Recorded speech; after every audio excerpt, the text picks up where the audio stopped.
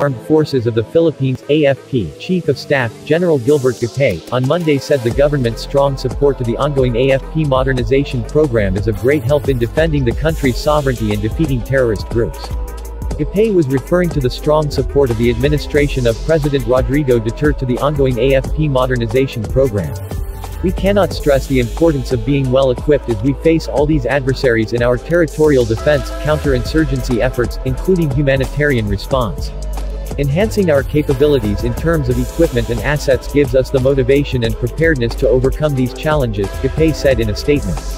Some recent acquisitions include 6 units of Super Tucano A-29B made by Brazil's Embraer SA, which were acquired by the Philippine Air Force (PAF) to beef up the North American OV-10 Bronco, and SIAI Marchetti SF-260 attack planes of its 15th Strike Wing.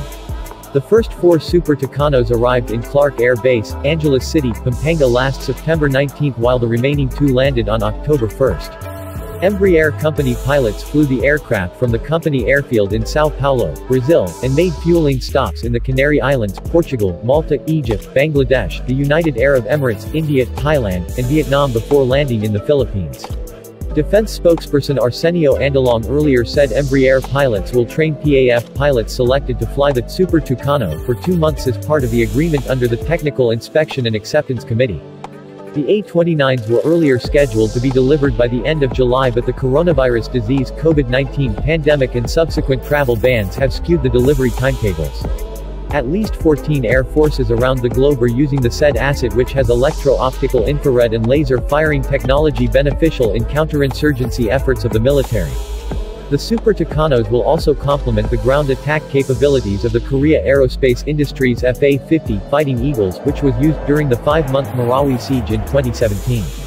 Meanwhile, the Philippine Navy (PN) announced on October 8 that the BRP Antonio Luna FF-151 positively passed its first sea trial conducted off Ulsan waters, South Korea last September 24-29.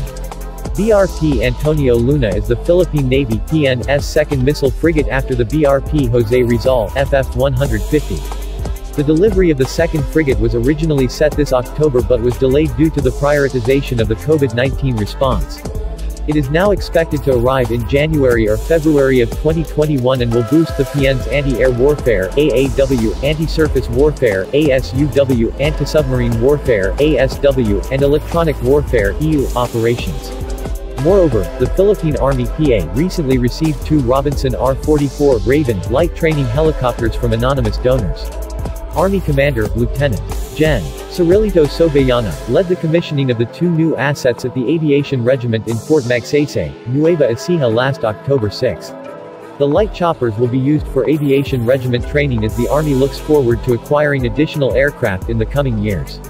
Under the AFP modernization program, the PA also has light tanks and self-propelled artillery in the pipeline.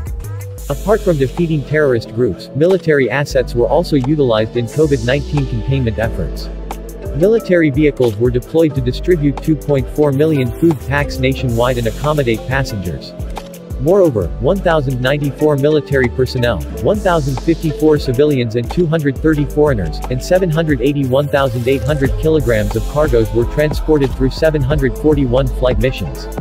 Meanwhile, 15 naval vessels were used to conduct sealift operations and transport military personnel, civilians, and around 433,000 kilograms of cargoes.